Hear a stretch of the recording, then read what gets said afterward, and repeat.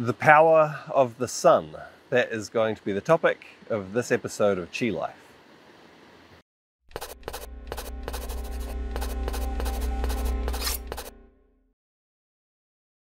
So as you can probably see from what I'm wearing, big hat, sunglasses, it is a very bright and sunny day here today in Auckland, New Zealand.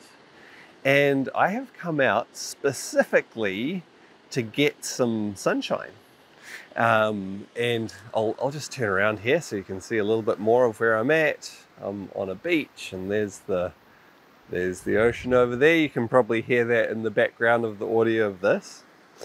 And so I thought, well, hey, while I'm out getting some of the sunshine, I'll make a vlog about why it's so important that we expose ourselves to the sun sometimes. Because particularly in recent years, it's become quite common in, I think, a lot of parts of the world, particularly places like New Zealand and Australia, to take a lot of care around how much sun we expose ourselves to. And this is important too, because there is definitely such a thing as too much of a good thing or too intense of a good thing. And particularly down in New Zealand, to a lesser extent Australia, we have been affected by a hole in the ozone layer down in this southern part of the world, which means that we get a lot more UV coming through, and that can be harmful in too great a quantity. Fortunately, this is nowhere near as bad as it used to be. When I was a kid, it was much, much worse, and you would get burnt much more easily. These days, the sun is still harsher here, more UV in it than elsewhere in the world. And so you do burn more easily than elsewhere, and you can damage your skin more easily. And so it is important in these parts of the world to really take some care around how much sun exposure we get so that we don't damage ourselves. But at the same time, you can go too far in avoiding sun exposure altogether. And it's actually really, really important for our health to get some exposure to the sun. And yeah, so in this vlog, I'm going to talk generally about some things to do with the sun, and then I guess more specifically how this relates to some Qigong practices. I guess I've already started talking generally about some things to do with the sun. Could be quite easy to wax lyrical about the importance of the sun, you know, on a big scale in terms of life. In many ways, the sun is our primary source of energy on this planet, or at least a certain type of energy. If you look around, I'm in an area where there's lots of cliffs and things, but all these green plants, we can see some up here on top of the cliffs. The reason why they're green is because they produce chlorophyll so that they can take in the energy of the sun and use it to grow. And as they grow, of course, they draw on other aspects, you know, things, sources of energy as well. They draw on minerals and nutrients in the soil and things from the air as well, of course. But the sun is so important to giving them the energy to grow. And then, as humans, hopefully we eat lots of plants. We're, in a way, indirectly getting energy from the sun. By eating those plants which have taken their energy from the sun, we're indirectly getting energy from the sun. And even if we eat meat, those animals ate plants generally, or ate another animal that ate plants that got their energy from the sun. Even if we look into the oceans, you know, all the fish and things out there, how do they get their energy? Well, there are algae that are also green. They produce chlorophyll so they can take in the energy of the sun, and then some little sea creatures eat the algae, and then other sea creatures eat those little creatures. And so even if you're eating fish, you're essentially, might be 1 or 2 steps down the chain, getting that source of energy from the sun. Now, of course, it's not the only thing. It's minerals and nitrogen and carbon and you know all the hydrogen, all those things as well. But the sun plays this essential role in facilitating that, giving the energy to make everything happen. So that's one way that the sun's really, really important for our energy. But it's important in other ways, more directly, not indirectly through food, but more directly for us as well. Our exposure to sunlight, one of the very clear things is that that's how we produce vitamin D. So we need to have enough vitamin A first in our body, and then through sun exposure, through our skin, our body can turn that into vitamin D. This then is really important for our immune system, really important for the health of our bones, giving us bone density, and so on. Exposure to the sun also stimulates production of different hormones. Exposure of the skin to the sun stimulates production of testosterone. Testosterone is a really important hormone for a whole number of reasons for both males and females. Exposure to the sun through the eyes, now I'm wearing sunglasses because it's very bright today, but exposure to the sun through the eyes stimulates the production of other hormones within our body as well. That sets a whole lot of things in motion within us. And if we don't get enough of that sunlight, the consequences can be pretty dire. On the extreme end, a couple of things. You might have heard of SAD disease, which is very aptly named as an acronym. So it's Seasonal Affective Disorder. And it's people who don't get enough sunlight in winter. And this is typically for places where it's very cold, very dark during winter, that people don't get enough sunlight. And it affects their mood. They get depressed. And it's a physical thing. It's not just like, oh, cheer up.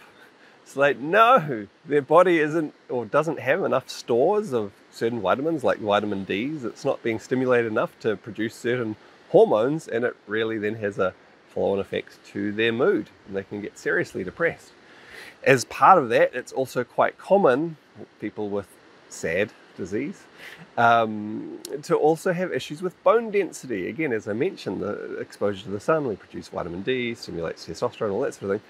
Really important for bone density. And that can be really, really serious, where the bones get very weak, very fragile, and break, and so on. And then it affects a whole chain of other things because it's affecting our mineral metabolism. That can affect the function of the nervous system. Really, really important. That's a direct exposure to the sun, not just through the food we eat. Really important as well. So, as you might imagine, if the sun is so important to our energy on a planetary level, and also within our own body in direct physical ways, well, Qigong works with energy, right? And all sorts of energy. As I've talked about before on this vlog, Qigong is an incredibly vast field. You know, a lot of the time, in many of the practices, we're working with three main tools: mind, body, and breath, to tap into our energy, to work with that energy. But Qigong practices, working with our energy, encompasses so much more often. All the different things that affect our energy. And so, yeah, it would make sense that there are Qigong practices that specifically work with the sun as well. I'm not going to go into too much detail on these, but just a little bit of insight into a few of these. You know, even at a very, very general level, one of the things that you may have heard of is that practicing Qigong at different times of the day has different effects on your body and on your energy, and specifically on different organs. And that, essentially, when it comes down to it, relates to the pattern of the rising and setting of the sun, and how that affects our levels of activity in our body, and then our organs. Our organs change their activity, their pattern of activity, according to, you know, in sequence through a day. What's most important at the start of the day, in the middle of the day, later on in the day. And that then affects the flow of energy through the meridians and the activity of the organs themselves, and so on. I've made vlogs and I've written articles about this previously, about essentially it's the meridian clock that helps us to understand this, how there's a pattern of activity in different organs that goes with the time of day. So I'll put some links to those below. You might want to look into those. Really, really interesting. But essentially, this is all driven by the sun, the rising and setting of the sun, how that affects us, and also how it affects all of nature around us. And then our body develops natural patterns of how to respond to that. So that's quite direct. Even more directly, there are practices that focus on sometimes the direction we face in. This is another example. And, you know, part of this can be facing east and west. The rising and setting sun have different qualities. The rising sun is yin transitioning to yang, becoming more yang, more active. And then the setting sun is yang transitioning to yin, so becoming more settled, more calm. And so when we face towards these energies, we take that energy in, and it has an effect on our energy within ourselves. And so some practices specifically work with that. And I actually saw a really beautiful sunset last night. I went with some friends out to a beach on the west coast of Auckland here and saw a beautiful sunset. I might even put a photo somewhere of that sunset in this video so you can check it out. That might be a beautiful little visual. Anyway, that's a little bit of an aside. Similarly, there are practices either facing directly towards or away from the sun. And again, this is about taking the sun in and how strongly we take it in. Because as I mentioned earlier, there is such a thing as too much of a good thing. And there are times when we want to take in as much sunlight as we can, and other times where it's like, okay, let's take some in, but we'll take it in more gently, right? We'll try not to take quite so much in, because that might be too much if we take in too much all at once. Generally, the softer surfaces of our body take in energy more easily. The harder surfaces, we'll keep it out a bit more. It's not that we don't take in energy at all through the hard surface of our body, but we take it in more slowly, more gently. So if we face towards the body, the front of our body tends to be softer. This takes in a lot of energy from the sun, or from other things as well. It's not just the sun. If we face away, so we face our back towards the sun, we'll take in less. And so if you're doing practices right in the middle of the day when the sun is very intense, it's common to face away from the sun. So you're still taking in energy from the sun, but more gently through the hard surfaces of your body. When the sun is gentle, sunrise, sunset, other times when it's gentle, you might face directly towards the sun. If the sun's being filtered through a cloud, you might face directly towards the sun. Or if it's a season where the sun is gentle, you might face directly towards it, because it's gentle enough that you can take it in through the soft surfaces. There are other practices as well, specifically focusing. So, because general practices facing in different directions will have an effect on, taking that yang energy from the sun. But there are other practices where we specifically tune into the energy of the sun and we focus on drawing it in, washing it through our body, taking in the benefit of that, really connecting to that energy. Some of these are done using movements, using breath.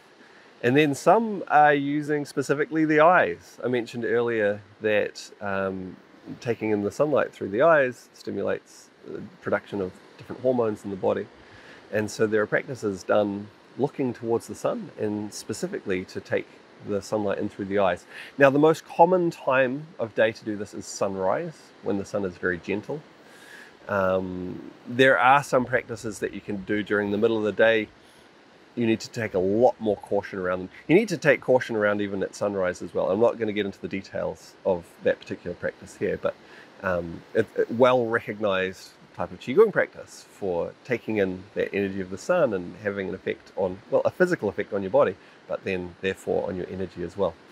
And again, the ones done during the day, there needs to be a lot of care taken with. So yeah, so there's all sorts of different practices, Qigong practices, where we specifically work with the energy of the sun. One, in terms of the long white cloud Qigong practices or courses, the syllabus that we have, at the moment, the main place where we talk about some of those types of practices working with the energy of the sun, also the moon, some other environmental energy as well, trees, oceans, things like that, is in the Elemental Alchemy program. That's the one where we go through Wuji, Taiji, and Wuxing, so formless through to yin and yang, and through the 5 elements and different practices working with those. Now, a lot of those are practices using the mind, body, and breath, moving and breathing with different aspects of awareness to tap into our energy. But we also, as part of that, look at practices working with environmental energy as well. So if that's something you're interested in, that might be something you want to explore further. There'll be a link below to where you can find information about that course. The next one's not for a while, depending when you watch this video, of course. But yeah, that might be something you're interested in. So anyway, as you can see, I'm out here to get some sun. Why am I then wearing a hat and sunglasses? Well, as I mentioned, you can get too much of a good thing. And so I'm walking on my way to where I'm going to spend a little bit of time, and I'm going to expose some more of my skin to the sun to specifically take some in. But I don't want to be getting too much on my head, too much on my eyes, too much on my shoulders, you know, from all the time walking here and back. I'm going to take care that, yes, I'm going to get some sun exposure, but I don't want to get too much. I don't want to harm myself. Moderation in all things. Yeah, it is really important that we do get that sun exposure, as I talked about before. You know, in the extreme, sad disorder, bone issues, hormonal issues, you know, all those sorts of things. In a more subtle way, you know, a good example here in Auckland, where I am, last year we basically didn't have a summer, and that was we had like a week in the early summer where it was sunny, and another week sort of between Christmas and New Year's, and then after that it basically rained the whole summer. Maybe there was a day here or a day there of sunshine. Other than that, we didn't really have summer, and it just kept raining right through until winter. And you can really see the effect that has on people. Not all the way to necessarily the sad disorder, where, you know, it's a clinical thing, a serious clinical issue, but overall mood. People a bit more gloomy, a bit more depressed, a bit more prone to different health issues and things like that because their immunity's down and so on. And I've experienced this in Auckland here before as well, where not as extreme as this last year, but previously there's just so much rain, so much cloud in a particular year, and then it's like everyone's a little bit depressed for the whole rest of the year until they get a decent summer, a decent bit of sunshine. And so it's really important when we do get the opportunity to get some of that sun exposure. When we produce vitamin D in our body actually stores it quite well. And so we can build up those stores during summer so that they last all the way through the rest of the year, through winter, and, you know, until we get more sun later. So yeah, it's important we not get too much sun exposure. It's still important that we get some as well, and really make the most of the opportunity when we do have that opportunity in a healthy, balanced way. All right, hopefully that's interesting. This topic is probably going to tie in pretty well with a couple of other vlogs that I think I'm going to try and record today as well. Some stuff relating to seasons, some stuff relating to COVID. So yeah, I might make reference to it in those as well. All right, I look forward to seeing you on another one soon.